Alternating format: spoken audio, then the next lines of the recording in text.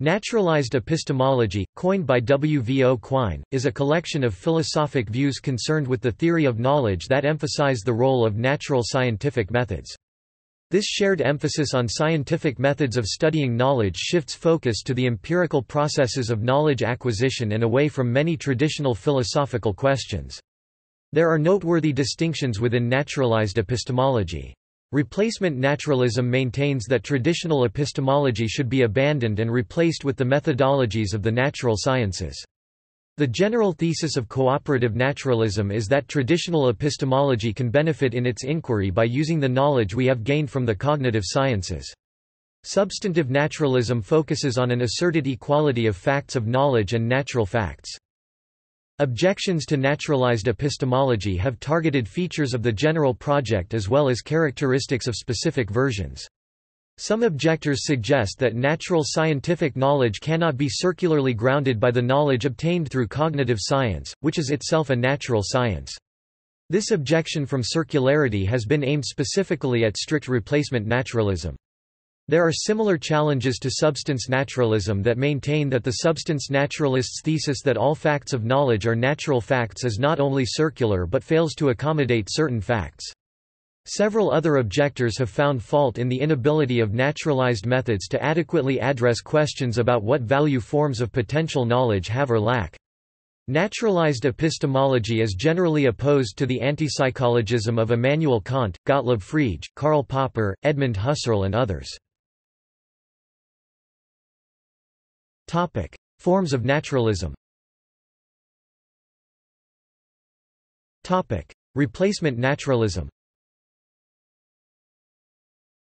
W. V. O. Quine's version of naturalized epistemology considers reasons for serious doubt about the fruitfulness of traditional philosophic study of scientific knowledge.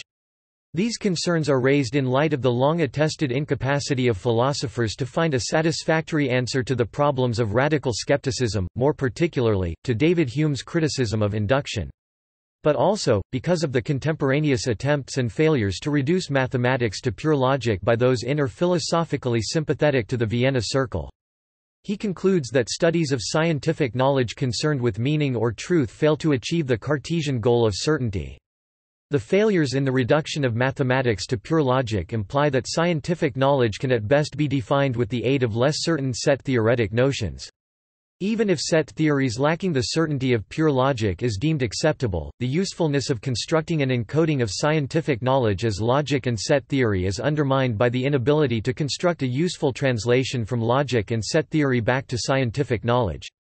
If no translation between scientific knowledge and the logical structures can be constructed that works both ways, then the properties of the purely logical and set theoretic constructions do not usefully inform understanding of scientific knowledge. On Quine's account, attempts to pursue the traditional project of finding the meanings and truths of science philosophically have failed on their own terms and failed to offer any advantage over the more direct methods of psychology. Quine rejects the analytic-synthetic distinction and emphasizes the holistic nature of our beliefs. Since traditional philosophic analysis of knowledge fails, those wishing to study knowledge ought to employ natural scientific methods. Scientific study of knowledge differs from philosophic study by focusing on how humans acquire knowledge rather than speculative analysis of knowledge. According to Quine, this appeal to science to ground the project of studying knowledge, which itself underlies science, should not be dismissed for its circularity since it is the best option available after ruling out traditional philosophic methods for their more serious flaws. This identification and tolerance of circularity is reflected elsewhere in Quine's works. Cooperative naturalism.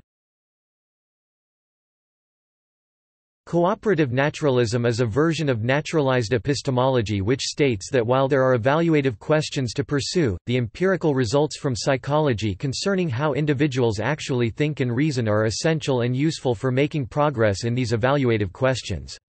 This form of naturalism says that our psychological and biological limitations and abilities are relevant to the study of human knowledge. Empirical work is relevant to epistemology but only if epistemology is itself as broad as the study of human knowledge. Substantive naturalism. Substantive naturalism is a form of naturalized epistemology that emphasizes how all epistemic facts are natural facts. Natural facts can be based on two main ideas. The first is that all natural facts include all facts that science would verify. The second is to provide a list of examples that consists of natural items. This will help in deducing what else can be included.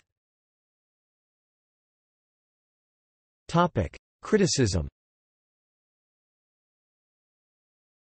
Quine articulates the problem of circularity inherent in naturalized epistemology when it is treated as a replacement for traditional epistemology.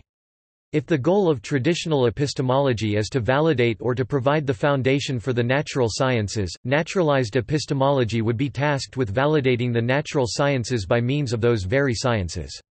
That is, an empirical investigation into the criteria which are used to scientifically evaluate evidence must presuppose those very same criteria.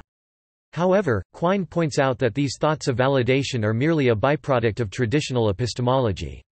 Instead, the naturalized epistemologist should only be concerned with understanding the link between observation and science, even if that understanding relies on the very science under investigation. In order to understand the link between observation and science, Quine's naturalized epistemology must be able to identify and describe the process by which scientific knowledge is acquired.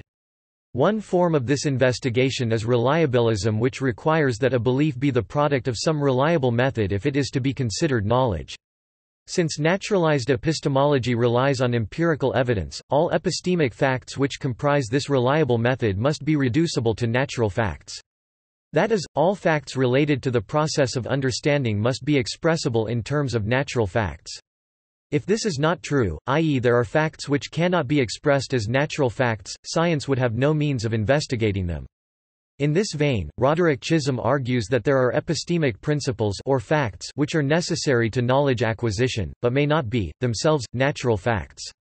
If Chisholm is correct, naturalized epistemology would be unable to account for these epistemic principles and, as a result, would be unable to wholly describe the process by which knowledge is obtained. Beyond Quine's own concerns and potential discrepancies between epistemic and natural facts, Hilary Putnam argues that the replacement of traditional epistemology with naturalized epistemology necessitates the elimination of the normative. But without the normative, there is no justification, rational acceptability, nor warranted assertability. Ultimately, there is no true, since any method for arriving at the truth was abandoned with the normative. All notions which would explain truth are only intelligible when the normative is presupposed.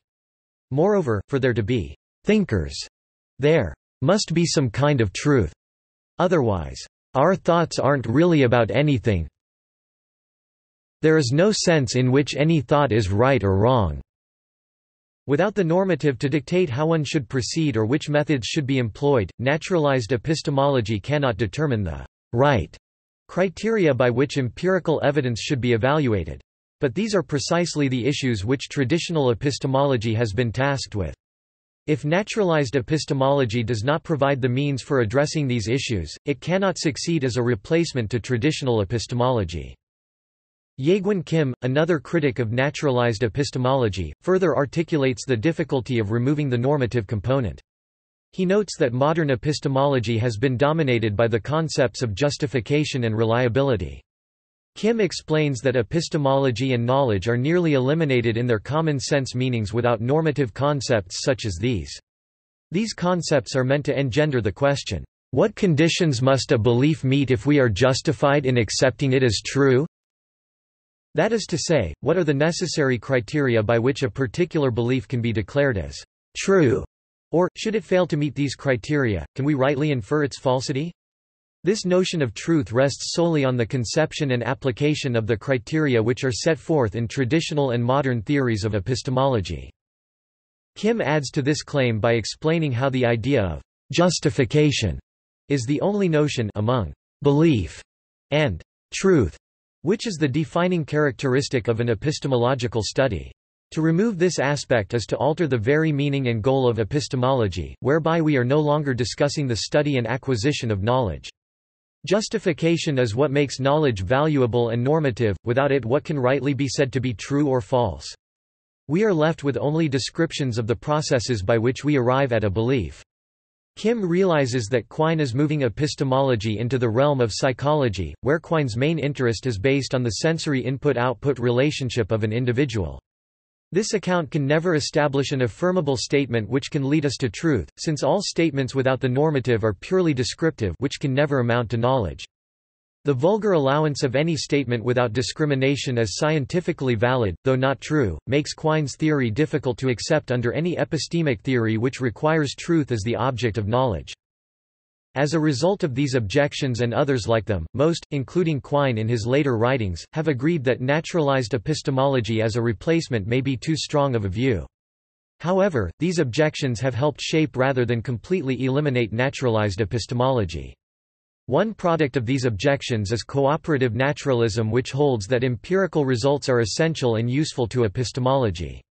That is, while traditional epistemology cannot be eliminated, neither can it succeed in its investigation of knowledge without empirical results from the natural sciences. In any case, Quinean replacement naturalism finds relatively few supporters. References. Selected bibliography. External links. Zalta, Edward N. ed. Naturalism in Epistemology. Stanford Encyclopedia of Philosophy. Naturalized Epistemology at Philpapers. Naturalized Epistemology at the Indiana Philosophy Ontology Project. Naturalized Epistemology. Internet Encyclopedia of Philosophy. The Routledge Encyclopedia of Philosophy, Epistemology. The Penguin Dictionary of Philosophy, ISBN 0-14-051250-0.